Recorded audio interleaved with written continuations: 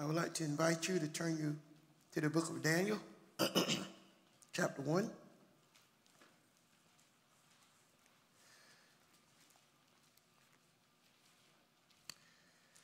Daniel chapter 1.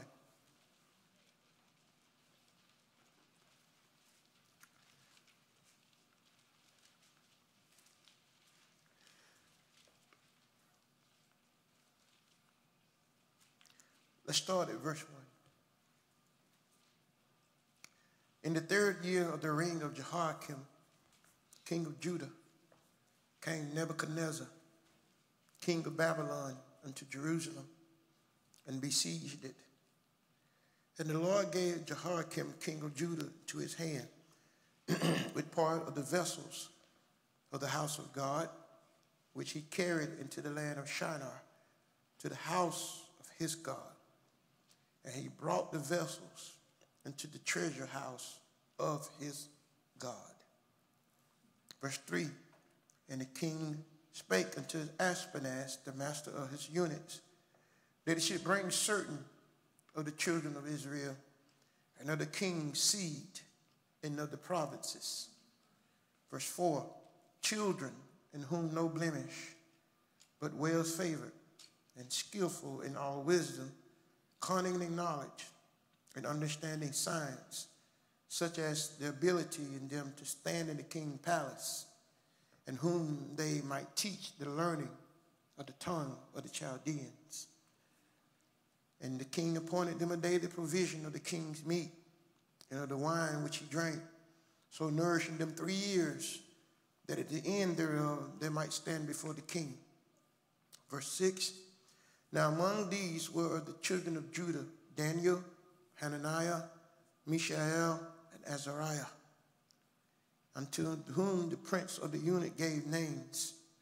For he gave unto Daniel the name of Belteshazzar, and to Hananiah Shadrach, and to Mishael Meshach, and Azariah Abednego. You may be seated. I'm going to go ahead and read verse 8 to 10.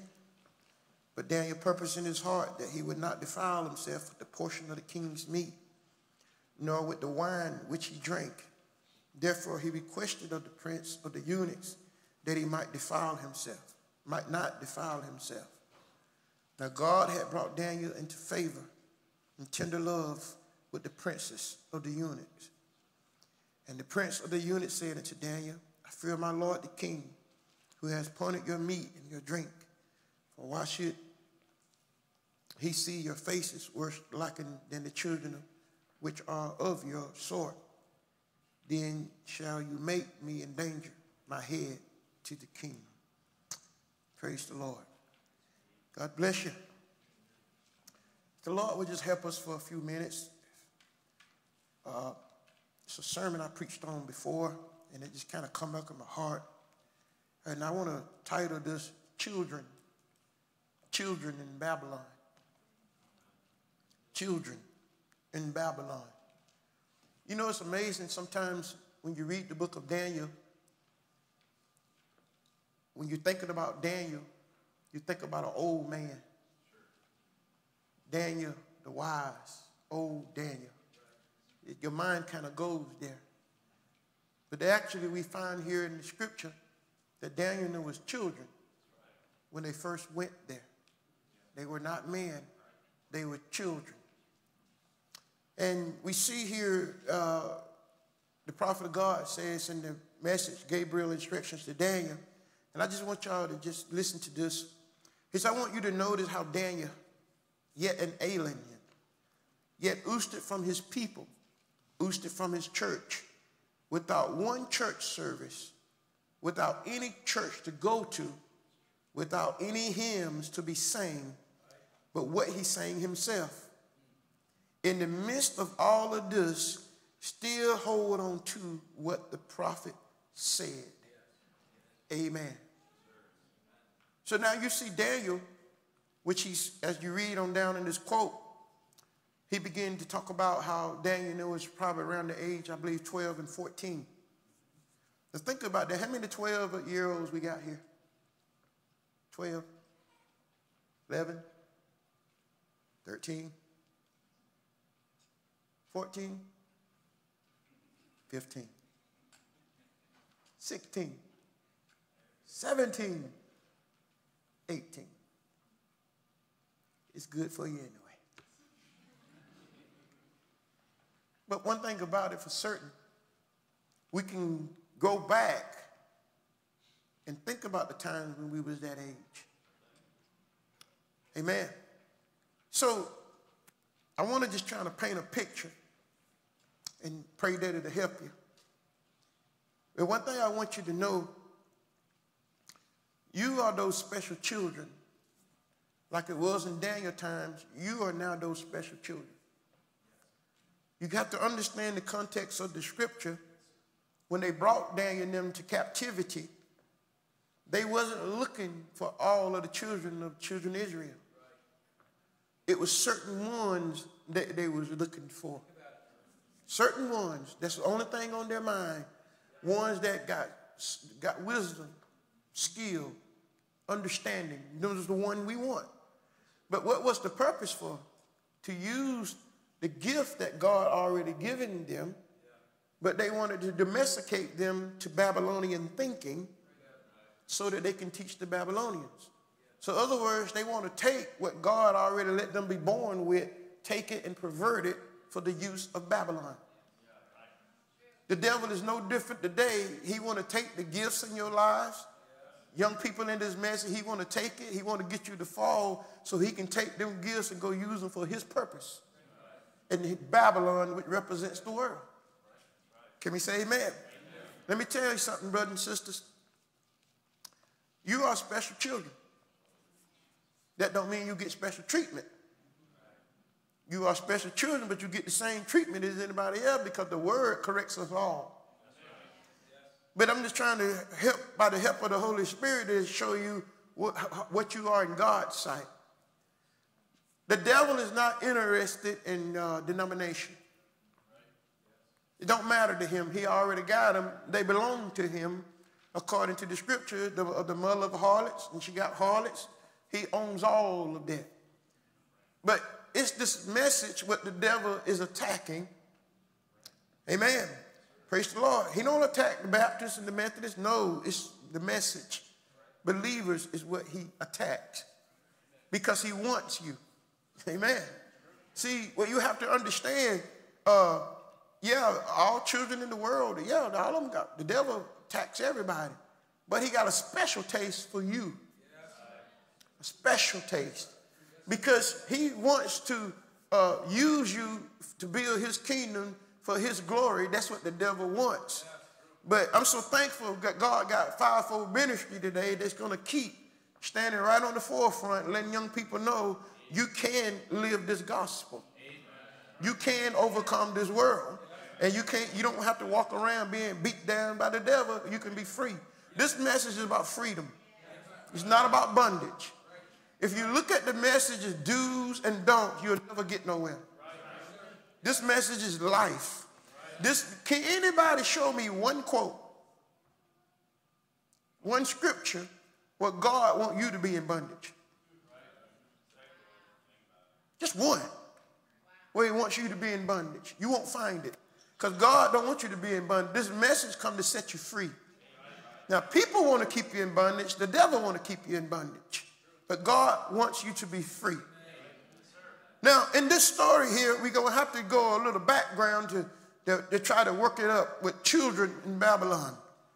We find out in verse 1, the children of Israel is going into captivity because they rejected the prophet Jeremiah. God kept warning them over and over and over not to do certain things, but they wouldn't listen to Jeremiah. And then eventually they ended up down there in bondage. Can we say amen? See, rejecting the word was what put you in bondage. You see, a lot of times if we ain't careful, we're going to say reject the prophet, put you in bondage. No, that's incorrect. Rejecting the word put you in bondage. Because God makes it very plain, even with Samuel. He said, Samuel, they didn't reject you.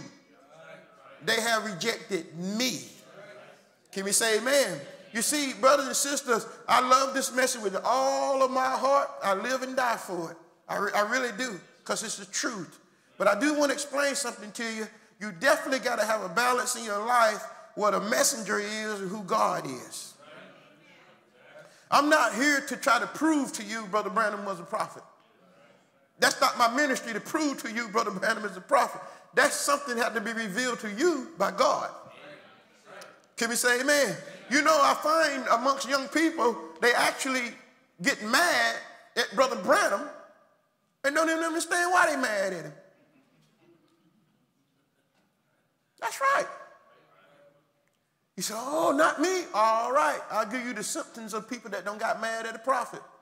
When you ask somebody a question, then they give you the answer, and then you say, did Brother Branham say that, or is that in the Bible? That's the proof you got an attitude against a prophet.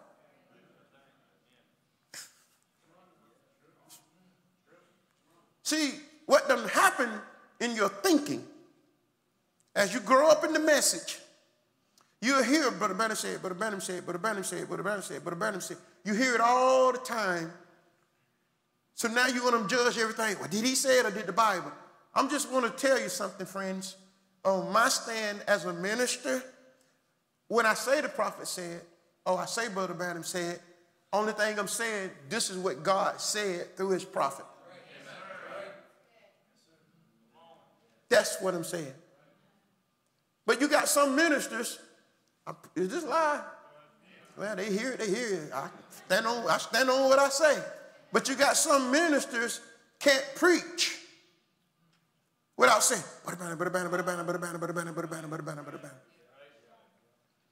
we're here to lead you to Jesus Christ, not to Brother Branham. Brother Branham is God's ordained messenger. Can we say amen? But he led us to worship God. Huh? He's a type of Eliezer. Eliezer went and got Isaac a bride. God sent a prophet to go get him a bride. Then you know what? How many of you believe that Isaac and Rebekah appreciated Eliezer? How many of you believe that? I wonder why they didn't name one of their children Eliezer. But yet they appreciated him so much.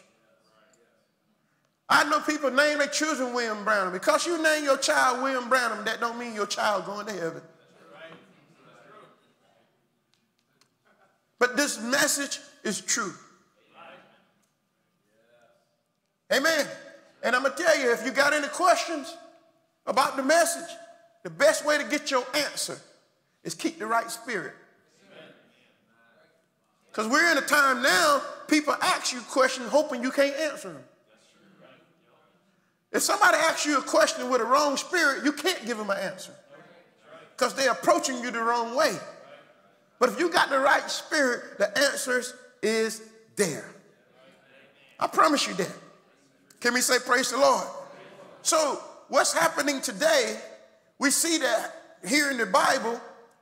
Oh, I know some going to call me. Oh, well, you against the prophet. Have I said anything against Brother Branham? No. But the way mine's been programmed now, see, because so many people leaving the message now, everybody walking on eggshells. Don't say nothing about the prophet. That's nonsense. Because people that are mature and balanced in their life, they have a balance. They know what's being said, and they know what to say and what not to say. Can we say praise the Lord? If Brother Branham was sitting right there in that chair, I'd say the same thing. And I believe Brother Branham would say amen. Because he led us to Jesus Christ. Let me tell you something, young people. There's three types of people around this message. There's a group of people that have made Brother Branham more than what he was. There's a group of people have taken away what he was. But there's a bride know exactly what he was. The ones that makes him more than what he was, that's when all these strange doctrines come from. Deity doctrines and all these things. And then the ones that take away from what he was, they always want to find and preach his mistakes, his faults and his errors.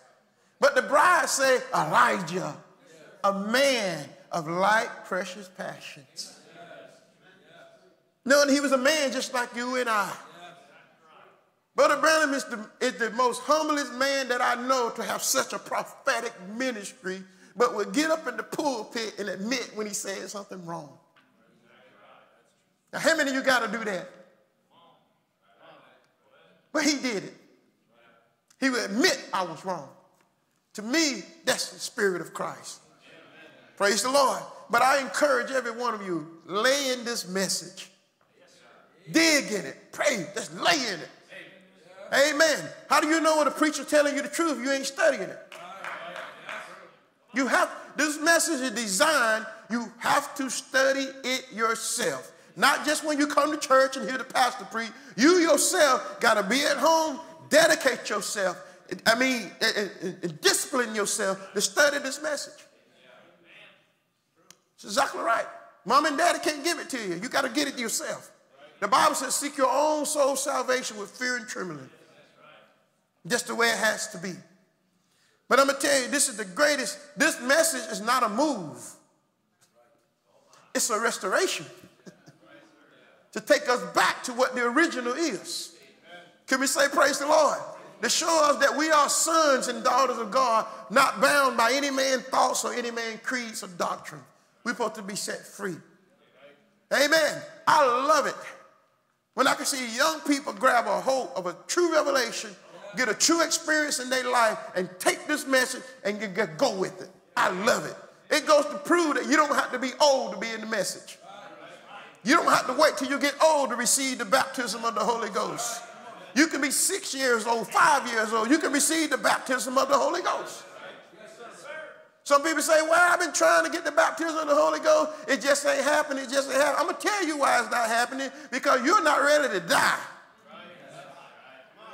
The more hungry you for it, the quicker you'll get it. When you're ready to die from your thoughts and your ways, say, God, I want you. I got to have you. I'm going to die. You're ready for it then. But you're going to say, well, I guess I'll try to get it. Forget it. It ain't going to happen. You got to want it. Thirsty for it. Hungry for it. If you don't have it, you got to want it. Amen. And if that thirst is there, it's simply because it's God pulling you. The prophet of God said, why do you hunger? Why do you thirst? He said, it is the Holy Spirit pulling you. But the devil got so many things out there trying to get you to quench your thirst. With worldlyism, things of this world and friends and stuff like that. Them are the things you got to get away from you. Because I'm going to tell you right now, when God calls you, the first thing he calls you for is separation. Total separation from all unbelief. Because what God does when he first calls you, he wants to separate you to himself so he can strengthen you. Get you where he wants you to be, then he'll send you back. He'll send you back to go to people that you didn't care for and that got on your nerve, was a bad influence on you. When God strengthens you, he'll send you back to them. Because now they can't no longer influence you, but now you can influence them. That's exactly right. But you yourself need to be strengthened. I'm sure that we're on different stages in here. Some born again, some may not be born again. Some in different transitions in life. I'm aware of all of those things. I'm speaking in general. So whatever category fits you, you just take that and say, thank you, Lord. Amen. But I'm so interested here. When the children of Israel, they carried down from Jerusalem to Babylon. Jeremiah told them year after year this is what's going to happen to them. And as far as they know, yeah. There go that Jeremiah again prophesying and yeah. But you know, finally, that day came. Nebuchadnezzar and his crew coming down to Jerusalem, just wrecking the place. I want you to think about this. Just a little drama. Daniel, him in the house, all of a sudden, they see a dust storms. Because you know in the Bible when an army moves, it's just like a bunch of sand. So they know it's an army coming. And all of a sudden they hear rumbling. And Daniel looking around, what's going on? He goes, no, he's out, let's just put it like this. Daniel outside playing, he see this dust storm coming up. He said, what's going on? Then he runs in the house, Mama, Daddy, something is not right. And Mama and Daddy looks out and say, Oh, this is what Jeremiah was talking about. Come on in the house, Dad. Come on now. Dad, what's going on, Mama? Just come into the house. Come into the house. And now just think of all of that screaming taking place. People being taken out of their house, taken out of their homes, and nothing they can do. You go read the book of Jeremiah. Jeremiah, God let the children of Israel know that when the enemy comes, don't even try to fight him because your weapons won't work. Go back and read Jeremiah. I think it's Jeremiah 8. He said, God said, they ain't going to do you no good. He said, your armory ain't even going to work. Because God controls those things. He let them know it ain't going to work for you because I tried to fight for you. I tried to keep you in the right path. But you are the one that rejected my word. Now you got to answer for it. So don't even try to fight. How many of you done read the book of Jeremiah? I'm going to tell you one amazing scripture in the book of Jeremiah. When you get up to, I can't remember what chapter it is, when Jeremiah was in jail, and they was in captivity, Jeremiah sent a letter to him. And that letter that he sent to them, they was no doubt, they was already in captivity wanting comfort, wanting to be comforted. But then Jeremiah sent a letter. I can see the children of Israel, ooh, Jeremiah sent a letter. Ooh, he's going to let us know it won't be long. We're going to be getting out of here. But God said 70 years, he ain't going to change. But in the condition that they was in bondage, when he sent them the letter, when they began to read it, the letter says, build houses, plant vineyards, have children. What? Build houses, plant. We in Babylon. But God said, no, that's what I want you to do. And then after all of that, then pray for the ones that got you in captivity. It don't sound like no encouragement is in that. But that was the letter of encouragement because God said you're so depressed now to where you're going to walk around, don't want to do nothing, and just don't want to do nothing. He said if you do that, then when 70 years is up, I ain't going to have nobody to bring out of there. He said, so keep going. He said, if you want peace, get along with them. Pray for them. He said, but I'm giving you an expected end. That you won't be down here always. I'm going to pull you out, but you got to keep going on. You see, when you're going through something in life, as a young person getting depressed, the first thing you want to do is sleep it away. Sleep, sleep, sleep, sleep, sleep. Sleep. You know what? When you got problems and you go to sleep, and when you wake up, you know who's looking at you when you wake up? That same problem you went to sleep with. God has not called us to run from things. He called us to deal with it. Overcome it. Can we say praise the Lord? You can overcome any situation by the help of God. You can overcome any situation in your life. I don't care what it is. You can overcome because we've been ordained to overcome. Like we were saying earlier, you go read the book of Revelation, to him that overcome. Each age said to him that overcome. That is a prophecy to let you know it'll be overcomers in every age. And as dark as this age is, it's going to be overcomers. Can we say praise the Lord? But if you notice in verse 2, it said, and the Lord gave Jehoiakim, king of Judah, into his hand with part of the vessels of the house of God. See, they took the vessels of the house of God and they took the people of the house. They took everything. But look what the devil's intent is to put them in the house of his God. So that's why the devil want to get God vessels, which is you, which is me. He want to get us and use us for his service. And God permitted it to be so because they rejected the word. Are you with me? Verse 3. And then the king spake unto Ashpenaz, the master of his eunuchs, that he should bring certain of the children of Israel, of the king's seed and of the princes. If you notice how that read, it said certain of the children of Israel. Not just any of them, certain of them. But which ones did he want? Of the king's seed.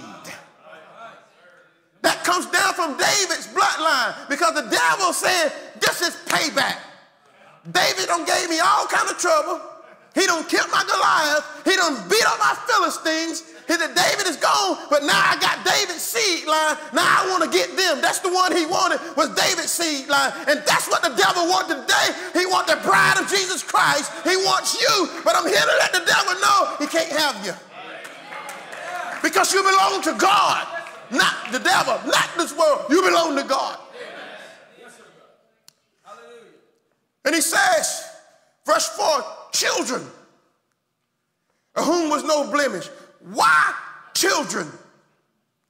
He want to get children with an innocent mind, that he can get them away from their parents, get them to himself, so he can put in their mind what he wants in their mind. This is the same tactic that they done in the days of Egypt, trying to kill the male child. Same thing happened in the New Testament, trying to find the seed, killing the children. And the devil is doing the same thing today, trying to get the younger generation to influence them into wrong, knowing that they can influence the next generation come behind them. But the devil, he don't realize it's a prophecy made over the bride. God's going to have old people, young people, children. They're going to overcome this age. That's right.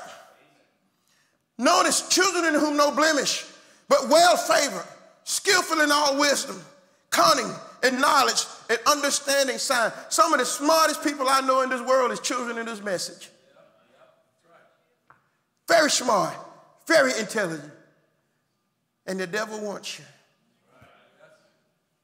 He wants to use you for his glory. That's what the devil wants. All right, let's keep going. Verse 5. And the king appointed them a daily provision of the king's meat, and of the wine he drank. So nourishing them 3 years, that at the end thereof they might stand before the king. Let me backtrack just a little bit before we go farther with this. Now here is Daniel. His family is being moved all the way to Babylon. They get settled in their houses. Because, you know, they gave them houses and all that stuff. But think about it, when they get settled in, their bodies are settled in, but their spirit is not, because that's not where they belong. They belong in Jerusalem. But now they don't get settled into their homes. Everybody's sitting in the house wondering what's going to happen, what's going to go on now. And then all of a sudden, Daniel's parent hear that there's a decree has been made to go select certain children. You see how smart that devil is? He wants the seed, the king's seed, certain of the children of Israel and of the king's seed. Special picks. I'm going to tell you, you are the devil's picks because he wants you bad. But you have to see that. You have to do the same thing Daniel and them did. You're going to have to purpose something in your heart. I'm not going to defile myself. With that purpose comes power. I'm going to show you that in a moment. Now, here go Daniel and them in their homes. They don't got settled in. I can see Daniel's parents just walking around. Knock comes at the door. Y'all, I'm dramatizing. They open the door. It's one of the king's servants. Says there's a decree been made. We're looking for certain children. And we come to get them, and we'll be back at a certain time. I can see Daniel's parents, the door shut. They reading the decree, and they whispering and talking to each other. It's coming for our child. That's what they're coming for. And I can see Daniel back in the back. How many of you children, you know how that goes when your parent whisper, you don't like it? They talking about me. What are y'all whispering about? His parents whispering. Daniel look around. Mom, what's going on? Just go back. Just go back, Daniel. And then they're reading it. They're reading it. Oh, man. Daniel, what? What is it? Just go in your room, Daniel. And mom and daddy, they start talking amongst themselves. They say, you know they're coming to get Daniel. He said, honey, I know that. He said, and you know there's nothing we can do to stop it. Because we rejected the prophet. We rejected the word. That's why we're in this condition. So now there's nothing we can do. he's now going to have to be at the mercy of God, just like we are. A day or two passed by, parents walking around, sweating, crying, and they know the guy's on the way. And they called Daniel. They said, Daniel? He said, yes, Mama. Yes, Daddy. Come here, son. And Daniel said, why y'all got that look on your face? That this, son, that's something I got to tell you. And ain't nothing I can do about it, Daniel, but something I have to tell you. He said, Daddy, what is it? He said, Daniel, it won't be much longer now. Someone's going to come and get you. And they're going to take you away from here into that king's palace. And they said, but I don't want to go. He said, Daniel, there's nothing I can do. It's going to happen, Daniel. And Daniel said, but Daddy, why? Why? He said, Daddy, Daniel, we rejected the word. We did it. Now it's going to fall on you because we as parents rejected the word. Now it's falling on you. We're sorry, Daniel, but there's nothing we can do. And then all of a sudden they hear the horses coming.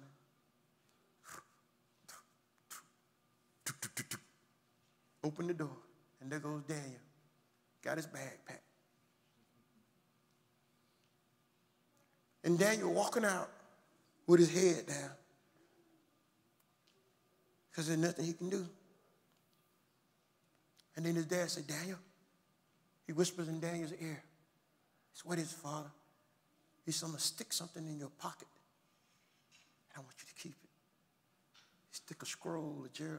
He stick a scroll of the book of Jeremiah in Daniel's pocket.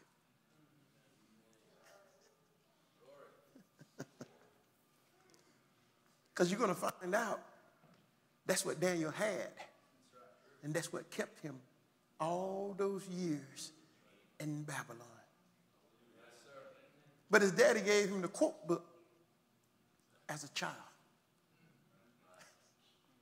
I can see Daniel walking out, selected by the king. See, in the carnal mind, being selected by the king is an honor. You think about some of them Israelites standing there. They seeing Daniel being chosen. Daniel, why you sad, bro? They chose you, man. You're going into the king's palace. The Daniel just walking with his head hanging down. Why you sad, Daniel? And then the other one that wasn't chosen, I sure would like to go into the king's palace. You see, a lot of times when you think the world got something better to offer you, you think that's an honor. That's not an honor, that's death. But the devil want to let you see you've been promoted. This is good for you. That's what the devil wants you to look at and see. But in Daniel's case, he said, no, I don't want to go there. But as Daniel walking there with that quote book in his pocket, heading up to Babylon to the king's palace, I can see those old Babylonian girls just looking at Daniel. What's your name?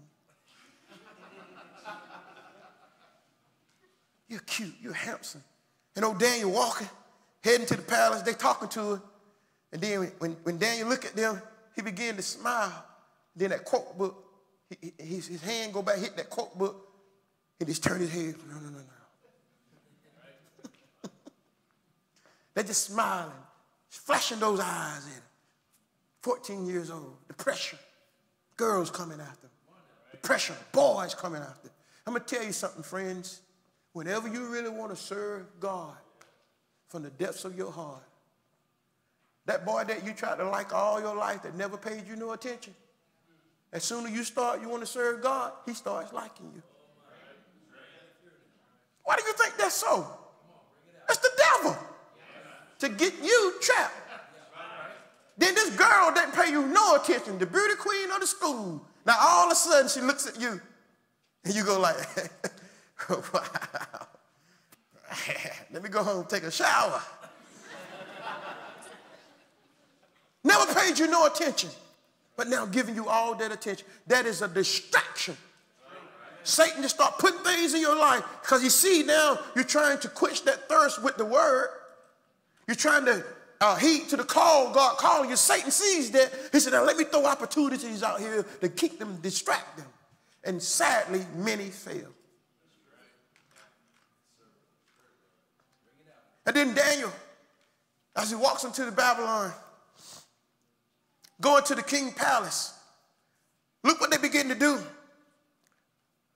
Verse 5, and the king appointed them a daily provisions of the king's meat. In other words, the king want Daniel to have what he wants Daniel to have, so he can get Daniel thinking to get in line with what he wants Daniel thinking to be. See, that's what school is doing. Huh? What do you think all this school stuff doing? They're teaching you about hate crime. Don't say nothing about homosexuality and all. Only thing they're doing is trying to program your mind to Babylon. They're doing it through school. They're doing it through music.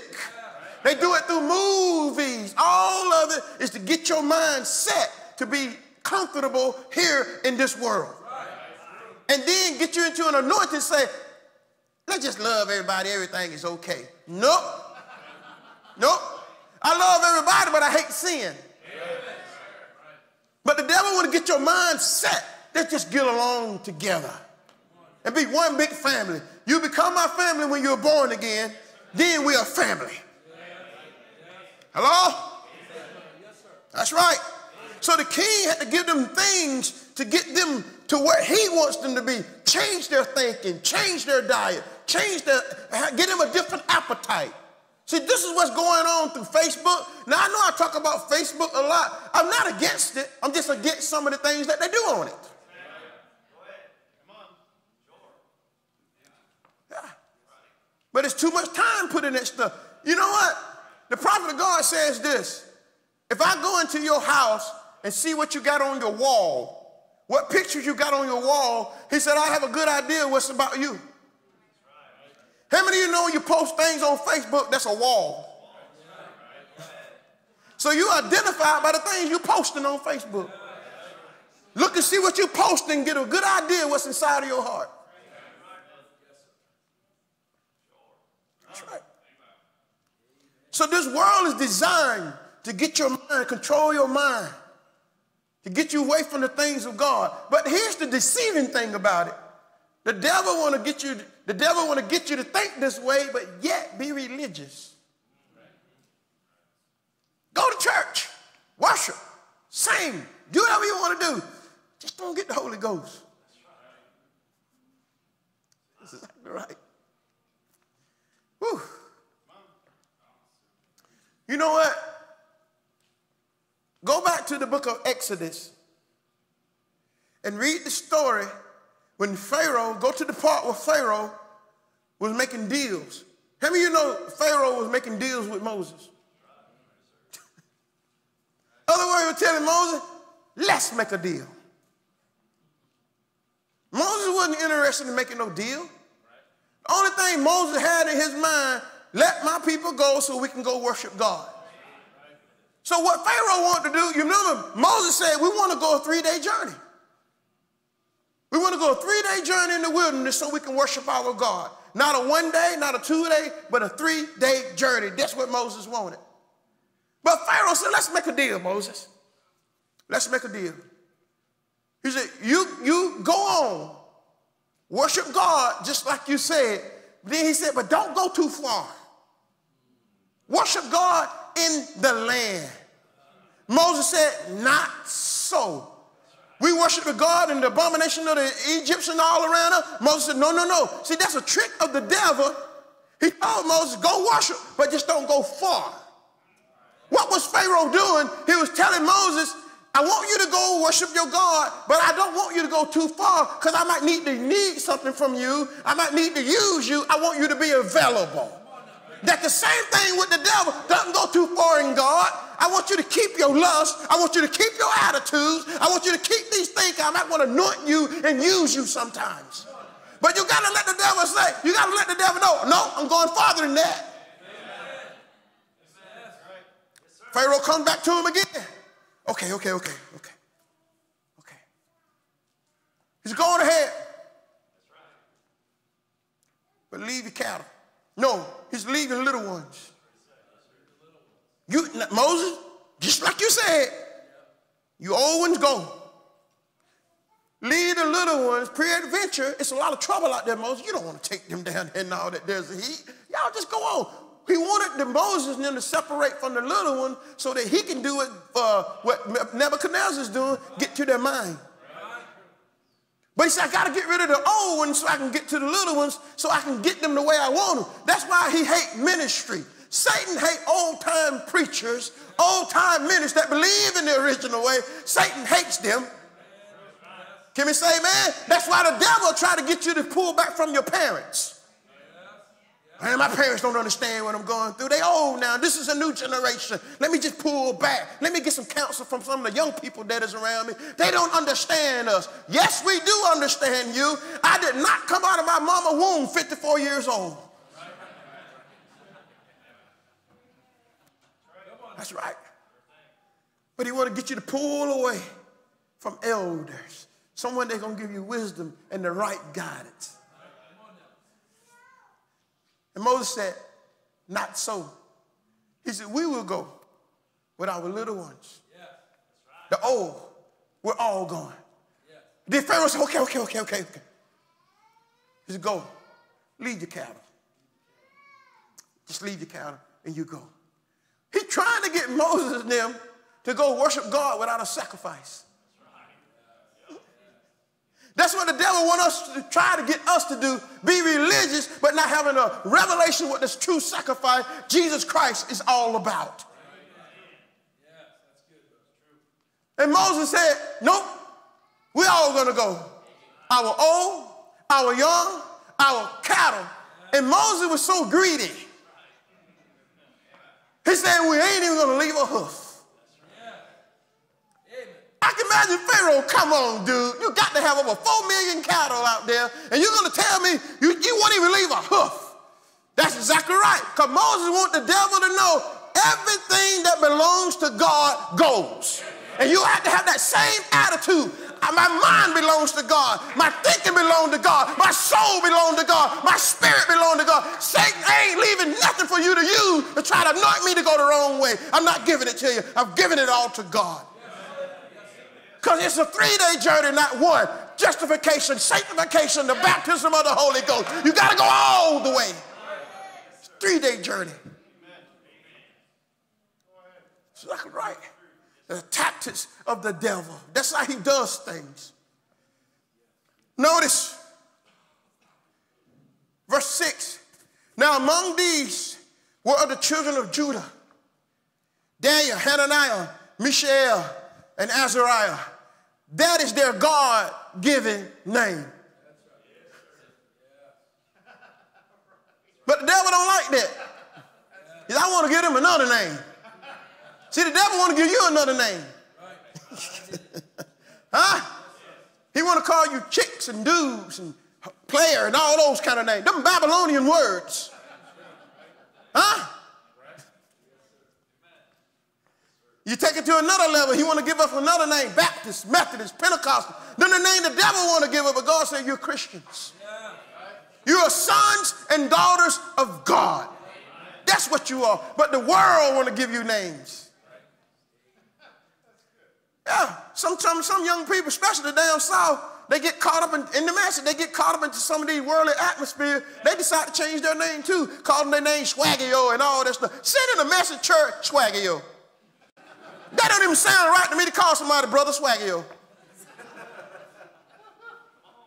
What are they trying to do? They want a name to try to fit in with what the world, the trend of the world is doing. That's exactly right. Try to change their identity, changing everything about Daniel. They changed Daniel's location. They changed Daniel's name, but they could not change Daniel's heart.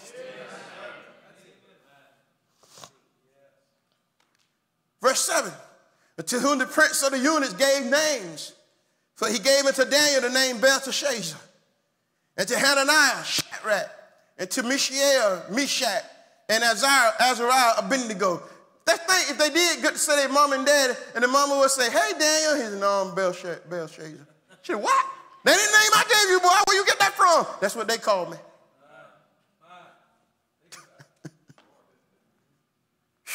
The devil want to change your complete identity. Away from anything of this message. but be tied into this world, the worldly names. He want to change everything about you. Verse 8. This is the verse I love. But Daniel purposed, not in his mind. See, when you purpose something in your mind, that can change. But when you get something rooted down in your heart, amen, he purposed in his heart that he would not defile himself with the portions of the king's meat. He had to do that because he knew if I accept what the king gives me, it's going to change me.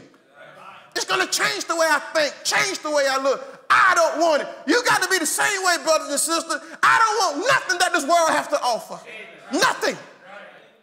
I want the mind of Christ, not the mind of this world.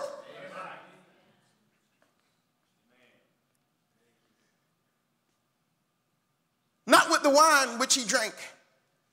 What a position to be in. Drinking the same wine that the king drank. What an honor. I just want to let the world know I do drink wine, but not that one. I drink the wine of revelation or the stimulation of the word, not that one.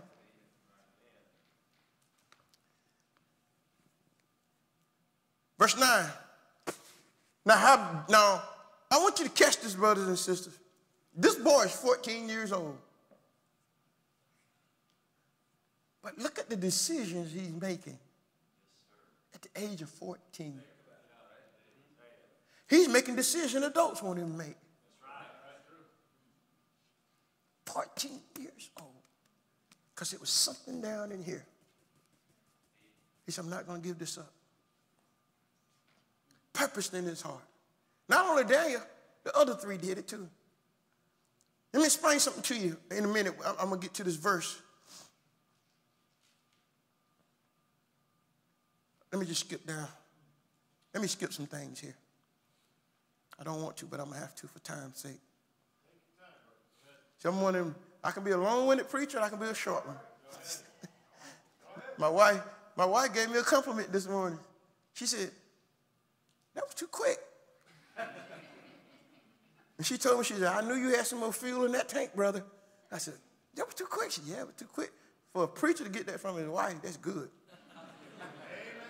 Because usually they be the one to remind you, that was a little long, wasn't it? I'm just saying.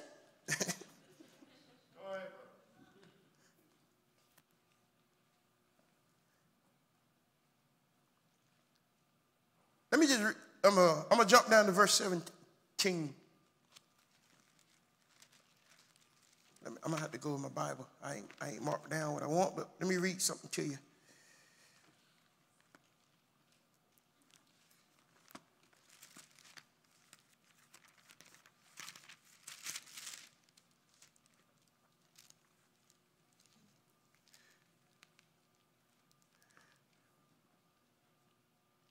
Let's go down here to verse 11.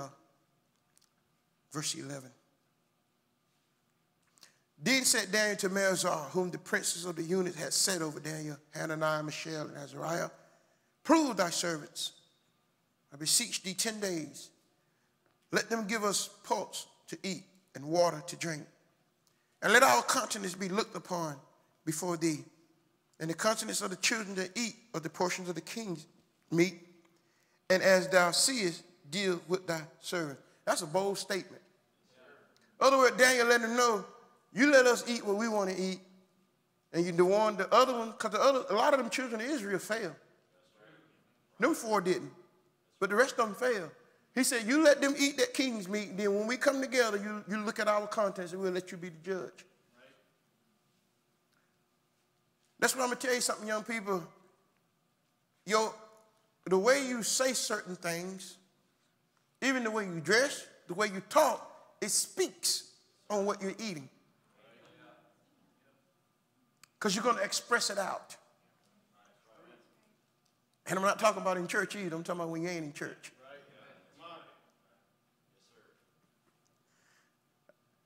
You know, I love the Holy Ghost. This is just 20-something years ago. Even in the school systems, when parents, they know the parents love the Lord and have a testimony, when the children do wrong, the school tell on them. That's right. You know, sometimes young girl, they get their friend to sneak a pair of pants to school for them. They put the pants on at school, and all of a sudden, you get a phone call, and the teacher say, now, I know what you believe. I might not agree with what you believe, but your daughter had pants on. You kidding me? Yes.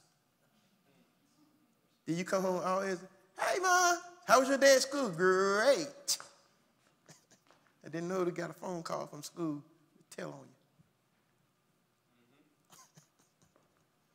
Them things happen. You know, another thing happen, you know, sometimes young people get out there on the jobs, it's working, but on the job, they want to act like everybody else. They don't want to testify, I'm a Christian, I love the Lord. They're ashamed. Jesus said, don't be ashamed of me. You be ashamed of me, I'm going to be ashamed of you. But they be on the job acting all cool and everything, want to get down with the normal language and stuff.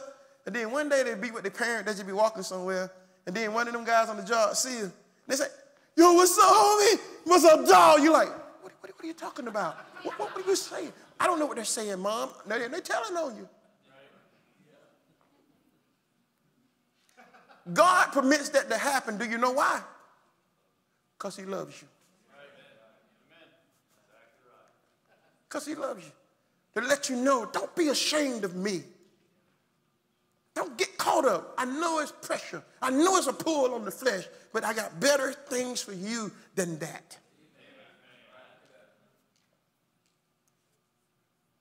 That's exactly right. Verse 15.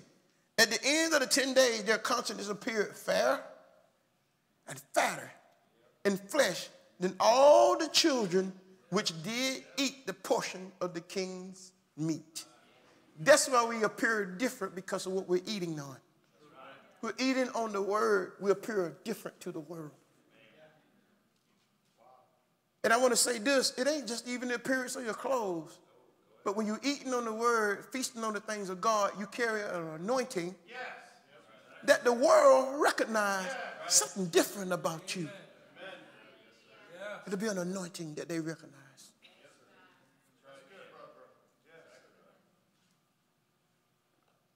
Verse 16, the males all took away the portion of their meat and the wine that they should drink and gave them posts. Now, I want you to catch verse 17. You know, before I read it, I know the language. As young people, you want us to understand what you're going through. I understand every bit of that. I sympathize with that. I do. I actually do. Because it's such a pull. But I want to show you something that'll help you even when you're down. You're like, it's just so hard. It's so rough. It's all this going on. See, I just can't. It's just so much going on. I'm going to be honest with you. I'm one of the wrong preachers to bring that to. Because that type of stuff, I can't pull my spirit down with you. Say, oh, bless your heart. God understands. Just keep pressing on. You know what you're going to do? You're going to walk away feeling justified. And yet be in the same state. Because I want to take you to something higher. To let you know, regardless of what you're going through, here's someone here to help you. It's the Lord Jesus Christ. Because I want you to watch the scripture. Because Daniel and them purposed in their heart, no wavering, no doubt, they was dead set. We're not going to defile ourselves. Whenever you make a decision like that in your life, I'm going to serve God regardless. Whenever you do that, God will send an anointing on your life and strengthen you to help you keep walking. See, we don't read what Daniel and purpose in their heart. They weren't going to defile themselves because them doing that. Listen what verse 17 says. As for these four, not men, children, God gave them knowledge and skill and all learning and wisdom And Daniel had understanding and vision and dream. Because their purpose, their heart, God poured an anointing all upon them. He will do the exact same thing for you. See, I'm purpose. I'm going to serve God. God just start anointing you, giving you strength, start overcoming things. You be like, wow, I just feel like I'm just going up now. It's because of what you purpose. That's how God does things. But now, will you walk every day of your life with that strength? No. But he give you portions. When you're at your lowest stage, when you have need, because you keep pressing on, he still drop portions. Like he did Ruth, handfuls of purpose. Because if God anoint you every day of your life and you up on the mountain, you'll freeze. How many of y'all heard Brother Branham say that? He said, you stay up on the mountain all the time, your fruit freeze. That's why the mountains have valleys. How many of y'all ever seen a whole series of mountains and just stared at them? Anybody ever been driving just seeing mountain? You know what you do? You just stare at the top of them. Ooh, wow, look at that mountain. You never pay no attention to the valleys. They let you know to get to one mountain to the next, you got to go down to the valley to get there. Up and down, up and down. But we sang this song, the God on the mountain, he's still God in the valley.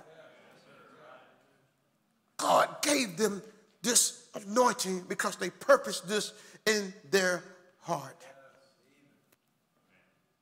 Can we say praise the Lord?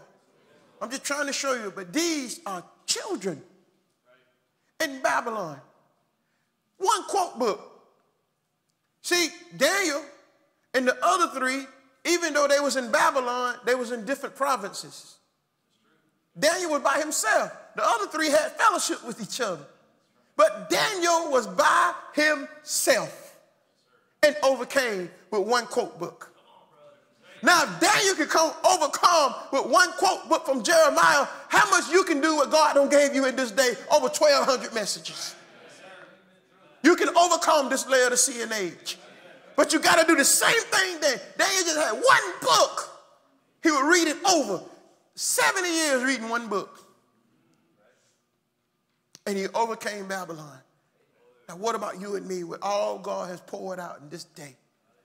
He give us this word, this message to overcome this age. Whew. Can we say praise the Lord? Praise the Lord. Turn to Daniel 3.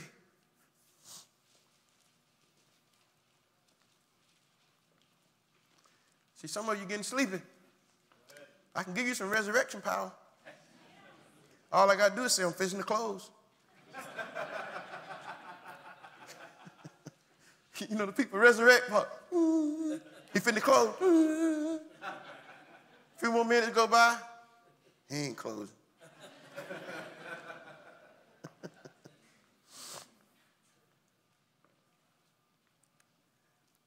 Daniel chapter 3. You remember the same cry in Daniel chapter 3 to come to worship an image. It's the same thing that's happening today. Want us to fall down to the image of the beast, worship the beast. All these things parallels right in the scripture. How many of you believe that? The mark of the beast and all these things, you can preach it right here in the scripture. But I think something that's overlooked in this age about pulling people to the image. And one of the key things in this day where the devil have really mastered is music. According to science, music is the only thing can invade your conscience without your permission. According to science. You say, oh, I don't know about that. Well, let me give you an example. How is it you just can be in a department store minding your business? Ain't thinking about no music, but you just walk in the department store and all of a sudden, and then you catch yourself, ooh, whoa, whoa, whoa, whoa, whoa, whoa. Sorry, Lord. Sorry. The music can invade your conscience just like that. Have you ever been sitting in a restaurant waiting on your food to come and music playing, then all of a sudden you get the knife or the fork, you start going. that music has invaded your country. Then when you catch it, hope nobody didn't see that. That's the power of music. Power of music. And then the prophet of God has a vision of the end time, of the worldly bride, God's bride. In both incidents, music was involved. One of them was dancing to a rock and roll tune, and the other one was marching on with Christian soldier. Music is involved. Now watch Daniel 3, verse 4. Then a herald came aloud. To you it is commanded, O people, nations, and languages. Not just Babylon, because this is the time of a Gentile reign. They had power over everything. Verse 5, that at what time you hear the sound of the cornet, flute, harp, sackbut, plastering, dulcimer, listen what it said, and all kinds of music. You fall down and worship the image that Nebuchadnezzar the king has set up. All kinds of music. Hitler says this, you give me the music of a country, I'll control the youth of the country. Because he knows it works through music. That's why you, me, we have to be careful with music. If you're listening to music and it's not ministering to your soul, that is not of God. If it just make you happy in your flesh, this is what it is, fleshly music. Music is ordained to minister to your soul and pull you closer to Jesus Christ. But the devil is so crafty. I hate to do this. How many of y'all ever heard of Kirk Franklin? Don't be ashamed. You have, just raise your hand. I ain't gonna, some of you, ain't gonna do that. You probably sang some of his songs and don't even know it. Kirk Franklin is one of the greatest tools the devil has in this day and time. Kirk Franklin. I used to be a disc jockey professional. I can take Kirk Franklin music and I can show you every worldly song that we danced in the club where he got it from. And he don't even change much to it. Only thing he add is the words of God. He said, but he's talking about Jesus. No. Where did that music come from? Where did the root of that music come from? That's right. I had to prove that. Well, I proved it. I got my son one time. I said, let me share something to you. Pull up a Kirk Franklin song, I'll go find the worldly song. I said, what's the difference? Well, ain't no difference. And they give him praise. Kirk Franklin has revolutionized the way that music is. He sure did. Under what anointing? The devil.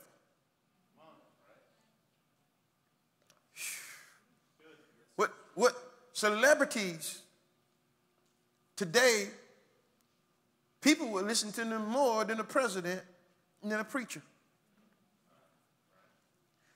What's happening now, they got celebrities, when they make new audio Bibles, they get the voice of celebrities to read the Bible. Morgan Freeman, his voice is so distinct. They want him to read the Bible to you. And this man don't even believe in God. All of this is a part of Babylon feeding you her meat, getting your mind directed the way that she wants it. All of this is happening all around us every day. Children in Babylon. I'm going to close.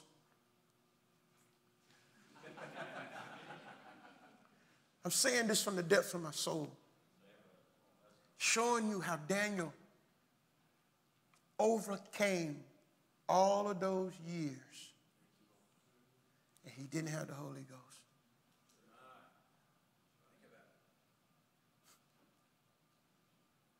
Now, what excuse we have having the Holy Ghost, but yet letting Babylon control us?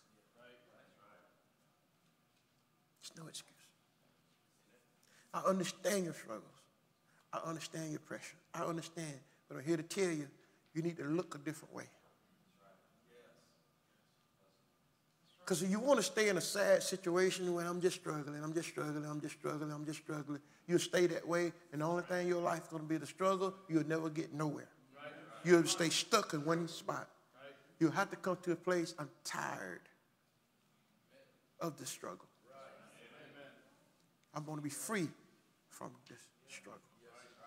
See, you go through changes in life as a young person. You go through them stages, you condemn yourself in the mirror. You look in the mirror. Why can't my hair be like hers? Look at this. And before you know it, you get a young girl in the church that seemed to be popular. All you got to do is watch her hairstyle. If she got any little followers, they'll do her hair, their hair just like hers. They don't not form the hair club.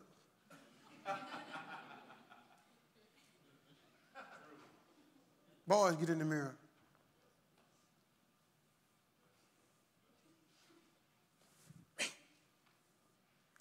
Why can't I be like him? Only thing you're doing is trying to find an identity in your life, but you're looking at the influence from somebody else want to be like them. You don't need muscles to serve Jesus. You need faith muscles. Beauty is being born again. Every girl that is born again full of the Holy Ghost, you are beautiful. You ain't got to try to attract nobody from the outward appearance. You can. It's the Holy. If a boy got the Holy Ghost, you got the Holy Ghost. Holy Ghost attracts Holy Ghost. I am so hurt of you hearing so many divorces happen around this perfect word amongst young people. Not even young, older. Something went wrong somewhere. Exactly right. How many of you want to be married? Go ahead, raise your hand. How many of you want to get married? Now, the ones that didn't raise your hand, you'll get married first.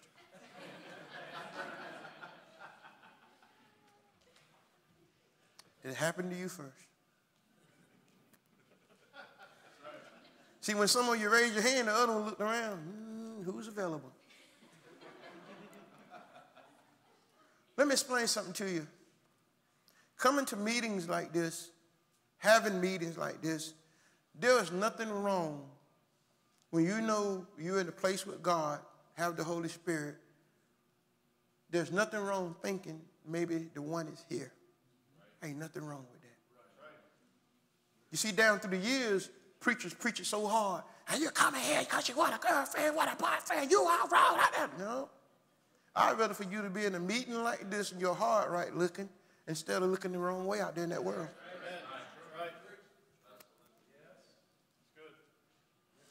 You might get a call on this one, Paul, but I'll stand behind what I said. I got no problem with that. I like to just keep it real because this gospel is real. It's real. But you got to make sure 100% you got that relationship with Jesus Christ. Children in Babylon. And I can see children in Laodicea. But I'm here to tell you, you can do the same thing Daniel did. I'm going to tell you, young people, too, watch who you hang around. Just because you're in the same church, that don't mean they're good for you. Ooh. Exactly right. You need to be around somebody that's going to speak positive. Going to talk about the things of God, not secret stuff, but things of God. That's what you need to hang around. I remember back in the days, I don't preach so many camp meetings, it ain't funny. I can't tell you how many. But I'm an observer. Back in the days, I'd be in the ministerial building, you know, where they keep the minister, and I'd be looking out the window. And you can see certain boys walking around the campground. They know they're the man. They walk around with so much confidence. When you talk to you just look up there, you're looking at them. They know I'm it. And I always have little fellas behind them, following right behind them. And they just walking around. And then when they get close to where the girl's sitting, you always have a girl in a group, she's it. And there'll be a bunch of little girls behind her. You'll notice it probably about the second day after the camp because they'll have their hair kind of the same way. Because it's an influence. Want to fit in with a group and be identified. That's what that actually is. I preached at the camp. I said, you boys, I said, you walk around like you're the rooster. And all of the hens just flock. I said, I just want y'all to know one thing. I am the farmer with the pitchfork.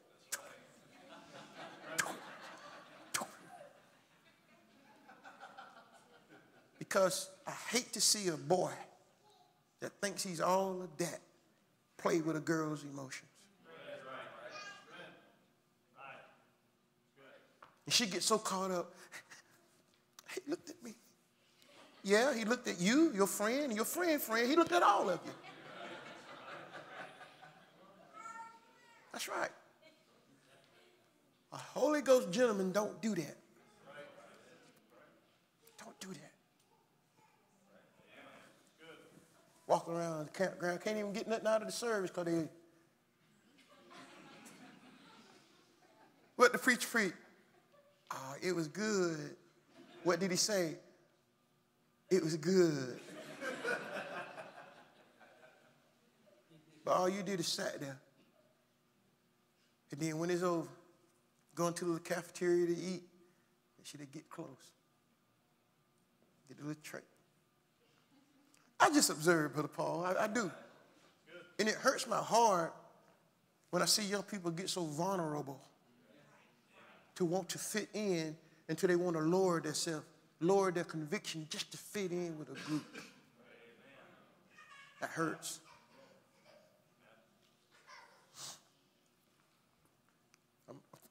One more.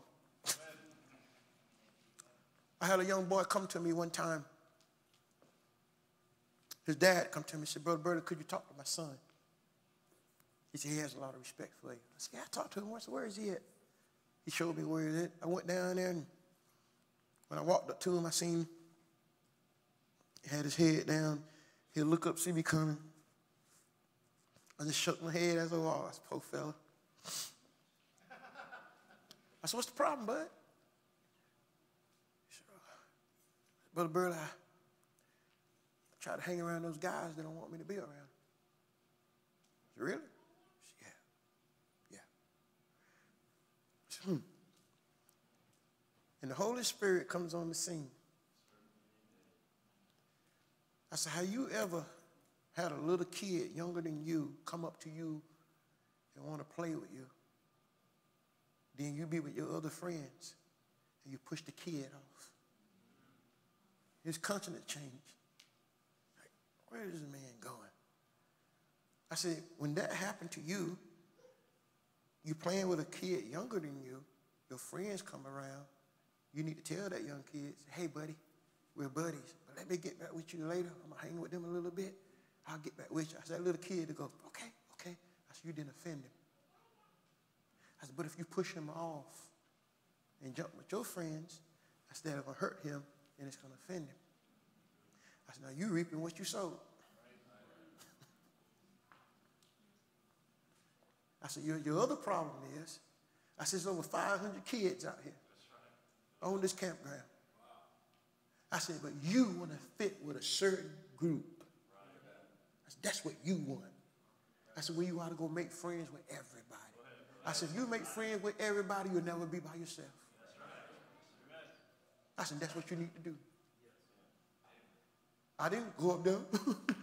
I'm so sorry for you, young man. Oh, God, no. That ain't going to help him. So he walks off. A couple hours later, I seen him.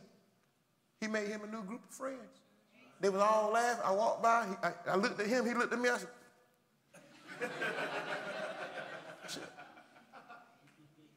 see, when you want to get in certain groups, you got a denomination spirit on you. That's what you got on you. When we're supposed to be the family of God.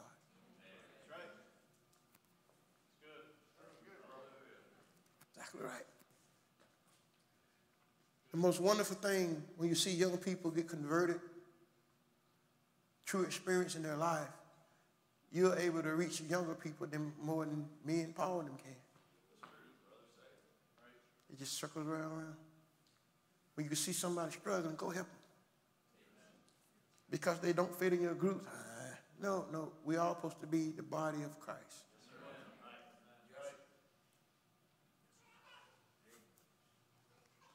Sometimes a young boy might be noticeable because he might got some big glasses on. And girls look down on him.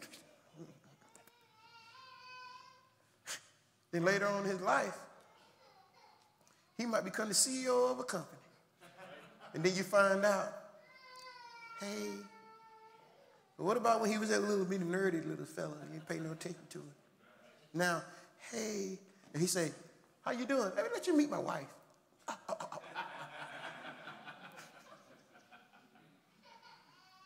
exactly right. Let me tell you something. Get married to Jesus Christ before you try to marry somebody else. Have a relationship with him first. He will bring the one that he ordained for you. Somehow, some way, he'll bring it together. But you have to be patient. And first, be right with him.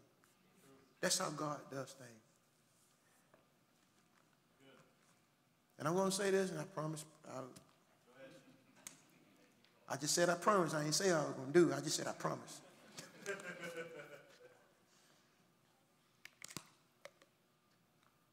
Let me say something to you. Out of all your faults, failures, errors, upset, disappointments, I want to let you know from the depths of my heart, just for you to even be here, I'm proud of you. May God bless you. Just for you to even be here. May God bless you. And don't take nothing lightly what I said to you this evening, because I'm giving you exactly what God put on my heart. Many things I could preach, but this is what he put on my heart. I want to let you know, I don't care how young you are, you can overcome anything. Talk to your parents. If you don't have parents, you have a pastor. You have deacons. Someone you can talk to. Because it's a shame sometimes parents are not in the position where they need to be. That's bad. But I want to let you know you're always going to have somebody that you can have confidence in and talk to about situations in life. I pray to God it's your parents, because that's the way it's supposed to be. But you do have pastors to lead you and guide you. Let me tell you something, young people. I believe the question to be asked sometimes, what is a successful pastor? I thought about that thing over and over and over. To me, a pastor's success is when he teaches the word of God, as God give it to him, so anointed, and just lay it out to you and you receive it. A pastor's success is when you don't have to keep coming to him with your problems, but you can take the word of God and fix your problems. He's done his job. I'm not a Dr. Phil. got a problem. Dr. Phil, get a pill. No, that's psychology. But when your pastor counsels you, when you hear the word of God preached, take it to your heart. Because something can come up in your life, and then the Holy Spirit take you back. Hey, the pastor's preach, another minister preached the same thing.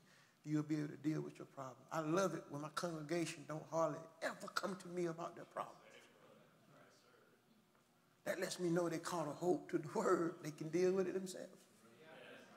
I don't want no married couple coming to me with a problem and we don't talk about it before. That makes me upset.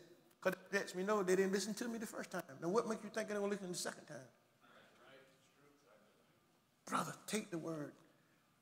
You young man, I challenge you because you're going to be a leader of a family one day. You're going to be the priest of your home one day. But I'm challenging you to get into maturity. Mature in the word because you'll be a leader of a home one day. And it's pressure. Some just want to get married. I just want to get married. It's okay. It ain't what you think it is. Love is blind. Marriage is eye-opening.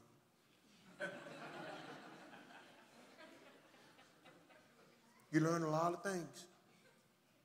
But if you can take things now while you're young and apply it to your life, it's going to help you when you get married. All these things are going to help you. You'll be able to glean on them, pull back on them, think about them. And it's going to help you. But it's still going to be mistakes because you got to grow. People don't even believe in courtship no more. They believe in, let's do it. Ta-da! Nope. Don't work like that. And I'm going to tell you, young boy, if you ever talking to a young girl without the consent of her father, I'm ashamed of you. I'm ashamed of you. That's wrong. That's what Babylonians do. Not believers. You see, another thing mess up the young people is this texting. I don't believe you got no right to be texting a girl if the parents, the father don't know. Because when you're texting, you're creating a bond and a relationship. She's taking your words. Ooh, you're creating something. That ain't right.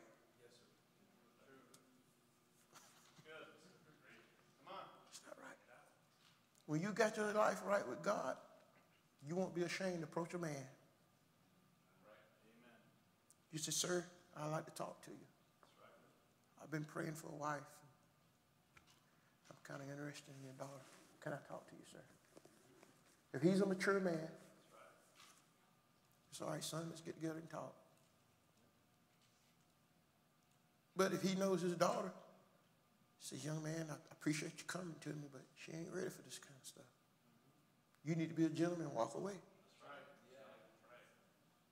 Leave it alone. Don't be, but sir, God showed me she's mine. He might tell you, son, God showed me something right now, and I think you might need to leave.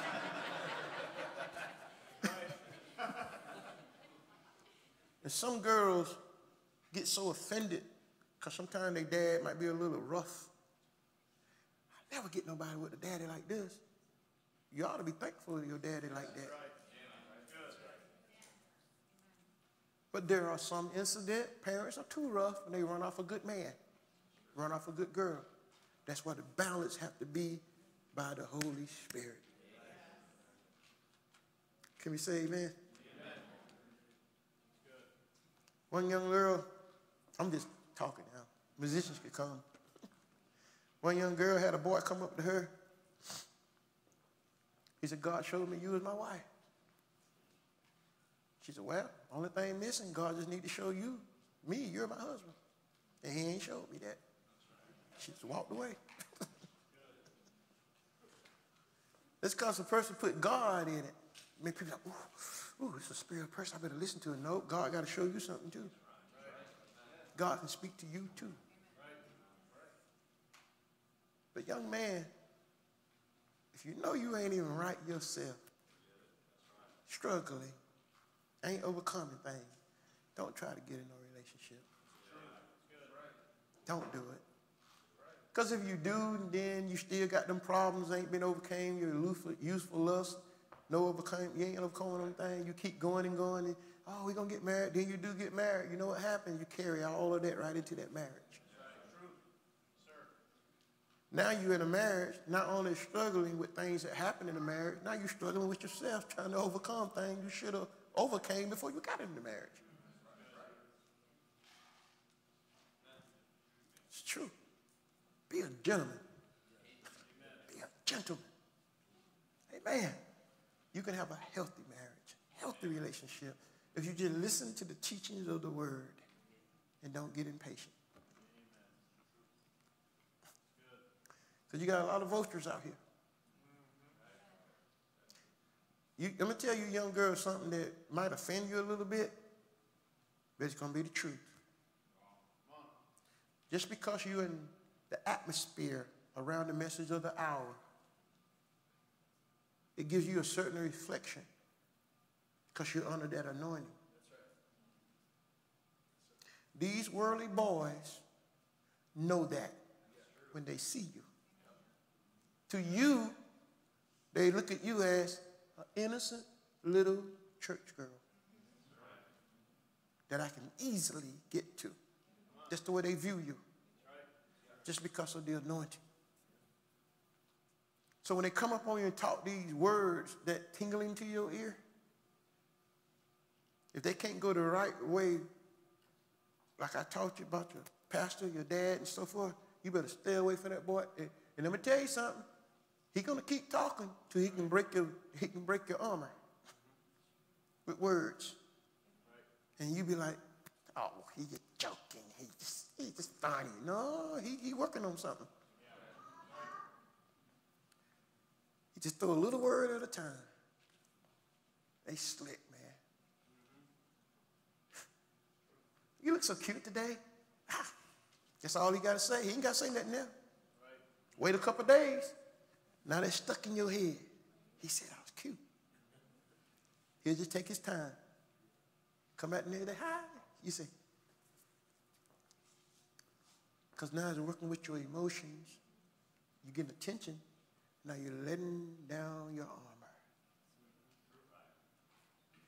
So he comes to say, you look cute today. My dad think I am too. I was just kidding. No, you wasn't. You got to know how to put up a block. When your ears, you're wanting, your ears just go, woo, woo, say more, say more, say more. You say that don't happen in this message? Yes, it does. And it's wrong. Remember this young girl. If he can bypass your parents' authority to talk to you, he is no good. He's no good. He has no respect for ministry, no respect for order. He is no good. I don't care how cute he is. He's no good. Even if a girl do the same thing, girls do it too. They're just aggressive as boys are. Brother, she's no good.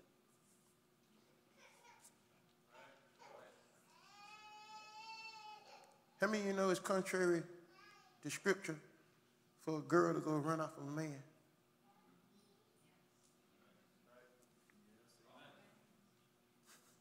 Who brought Adam his wife? God did. Brought her right to him. There's two women in the Bible looked at for a man, and their character wasn't right. It was Jezebel. Jehu. It was Potiphar's wife, Joseph. Neither one of them right. Sister, you'll find your husband on your knees. God will bring it together. Can we say praise the Lord? These things are serious. Don't take it lightly. Don't ruin your life. Prophet God said you make the wrong decision, you can ruin your life forever. Don't make the wrong decision. Pray. Seek God. Talk to your parents. Talk to your pastor. Can we say amen? One more, Brother Paul. This is true. I had a young girl in my church. She went through some hard things in life and got to a place. Who would ever want me? Made a lot of mistakes. Then all of a sudden, a guy pops up, interested in her. She's like, you know, somebody interested in me. Okay. Then they come to me. Parents come to me. I said, yeah. I said, well, this brother, he's interested in our daughter. We want to let you know what's going on. It's okay. I said, well, where you from? He told me where he's from. Who your pastor? He told me the pastor. Okay. I know the pastor. He's a good guy. It's okay. I'll get back with you. So I called the pastor. I'm an investigator. That ain't just good enough because I know your pastor is. Your pastor going to know who you is. So I called the pastor. I said, hey, it's a brother go to your church, such and such. He said, yeah, Brother Burley. He's a good guy. He's always in service and good guy. Like, I said, okay. Went back to the parents. I said, pastor says he's a pretty good old guy. And he's a good brother, good in the word. Then my deacon began to talk to the one. The boy would come down and visit. The deacon would talk to her. He said, are you a citizen here? Are you on a work visa, student visa? He said, student visa. Red flag went up. Red flag. So a few days passed, I get a phone call from the pastor. He said, Brother Burley, I did a little more checking. He said, that boy has a wife in London. In the message. I said, thank you, I'll take care of it. So we had a little fellowship at the house, and I seen the sister. My heart just killing me. Because knowing what she'd been through and now somebody interested, this is killing me. So I just walked up to her. I said, how you doing? She said, fine. Let's make you think about this guy. She said, yeah, he's okay. I said, okay. I said, can I ask you a question? She said, yeah. I said, what if he just cuts it off with you? Just tell you it ain't going to work. She said, Brother Burley, to be honest with you, it won't bother me. She said, because he told me he loved me the other day, and he wanted me to say it back. She said, I can't say that back. I don't know him that good yet. But I got muscles. I said, he's mine.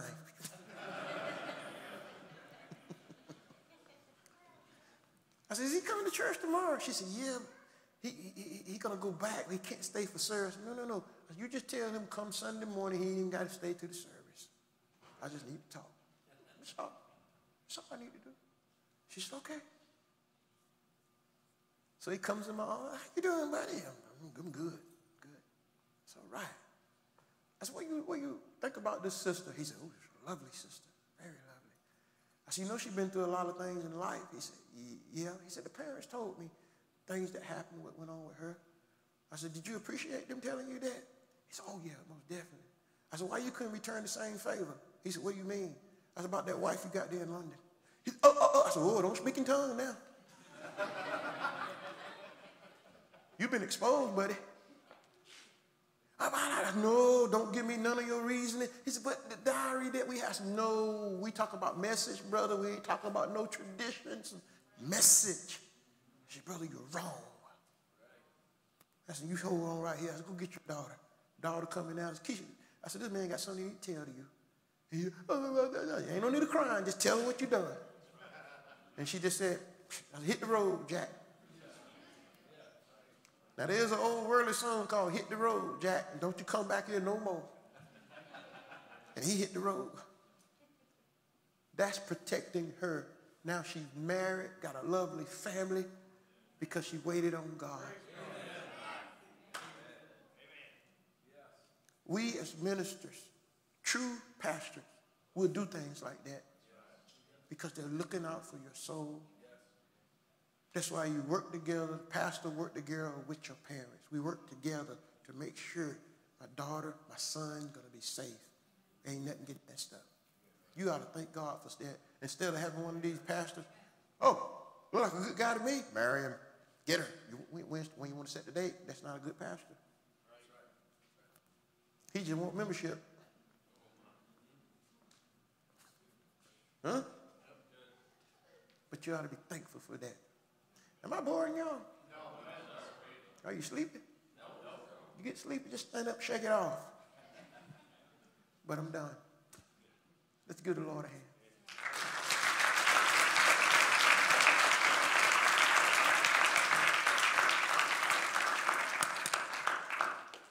I forgot to ask, does anybody need prayer?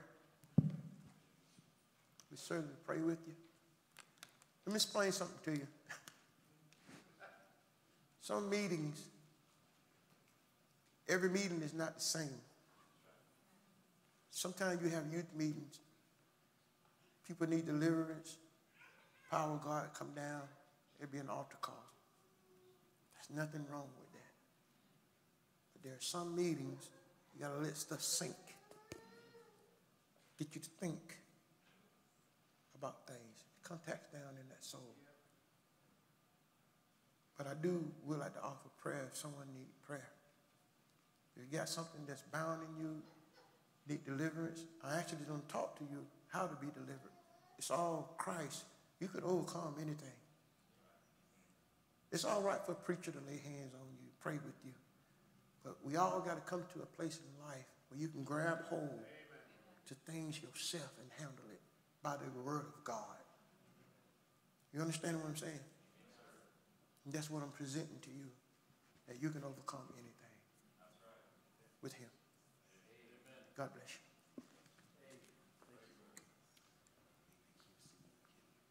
Let's stand together.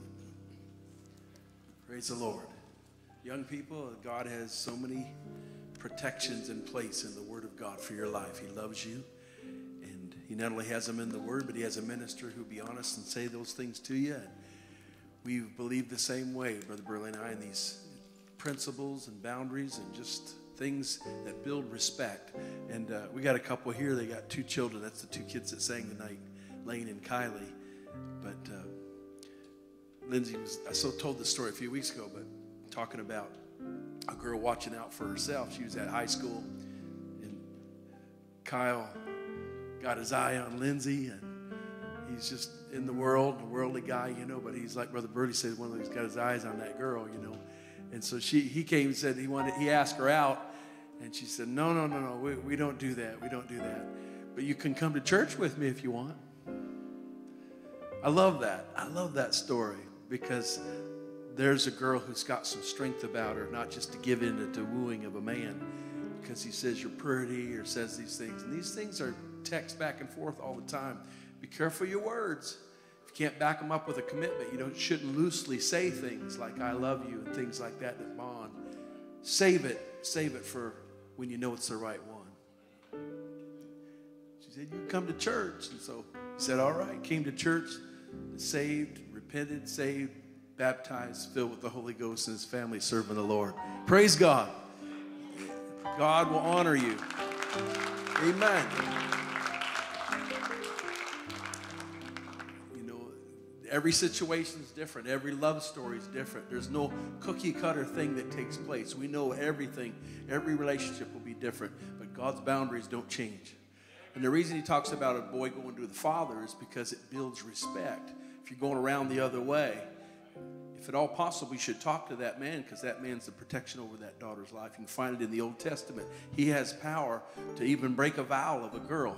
The daddy does, because God gave him that authority to watch over that girl. You say, well, what do I have to do that for? All I'm telling you, and Brother Burley's saying to you tonight so capably, don't buy into the Babylonian ways of how to do things. Do it according to the Word of God, and God will bless your future family. And you're one that you fall in love with. He'll bless it more if you abide by God's principles and his way. You know, I can't wait someday to talk to Daniel and Shadrach and Meshach and Abednego. Someday, soon, I'm going to be sitting down with them, and they can tell me the whole story. I said, praise the Lord, brother. How did you do it? Living smack dab in the middle of Babylon by yourself in the kings. I said, God bless you, bro. God bless you. Let me give you a hug for not purposing in your heart not to eat the king's meat. But you know, some of you with me and give a hug to Daniel. Some of you young brothers and sisters, give him a handshake. God bless you, Daniel. We heard about you just a few months ago, or last year we heard about your brother Burley spoke about you again in Daniel. God bless you for your stand that you made. And he might ask, you young girl, you young guy, what age did you come out of? What time did you come out of? You say, well, we lived in the last age in Laodicea. We lived in Satan's Eden, it was called by the prophet. Your Jeremiah called it Babylon. Our prophet called it Satan's Eden, and we lived right in the middle of it. And Daniel's eyes perk up. And he wants to give your hand a handshake and say, God bless you. We did everything we could to purpose in our heart to overcome Babylon. But you lived in Satan's Eden, and you overcome. You didn't keep struggling with things. There's a difference in struggling and overcoming. People say, I'm struggling, I'm struggling. You know, it's a different. You want to start saying, I'm overcoming, I'm not struggling anymore. We are overcomers. Can you say amen? And my sister has that song, Are You She? Because one day they'll look at you and say, are you she, the bride of the last days, who stood the worst of times? I'm looking at young people tonight who are going to not just survive, but they're going to overcome Laodicea in this hour. I'm looking at you tonight. I'm looking at that bride. Amen. Brother Burley spoke to those people that'll be on the other side, those young people. Say, by the grace of God, we made it through. And I'm just a privilege to know you tonight, just be able to be here with you. One thought that I had is when Daniel purposed in his heart, that day he made a decision. And his friends, Brother Bram said him and his friends would get together and have Bible studies and encourage one another. You should do that. They got together, encouraged one another in Babylon. But I was thinking tonight, when he made that decision, just a little decision, I'm not going to eat of the king's meat. Do you know that that was the beginnings of Jeremiah's prophecy of redemption being fulfilled? The spoken word book said, Jeremiah said, in 70 years, I'm going to bring you out of captivity. I'm going to redeem you back. You know what the start of it was? Somebody who made a decision. I am not going to defile myself with this world. Why did he make that? Because there's a revelation saying, that's how we got in this mess. That's how we got in Babylon. That's why we're in captivity now, and we're away from our parents. And this is how all this happened, because people got away from the Word of God. So what I need to do is make a little decision right now. No, wait a minute. I don't want your wine. I don't want your meat. I don't want your pornography. I don't want my name changed to a gamer. I don't want that identity. I'm purposing my heart, and that little decision began the process of redemption being fulfilled. You don't realize how powerful your decisions are. Make a little decision towards God, and all of heaven is backing you up. And that's what he said, I have decided to follow Jesus. Yes, I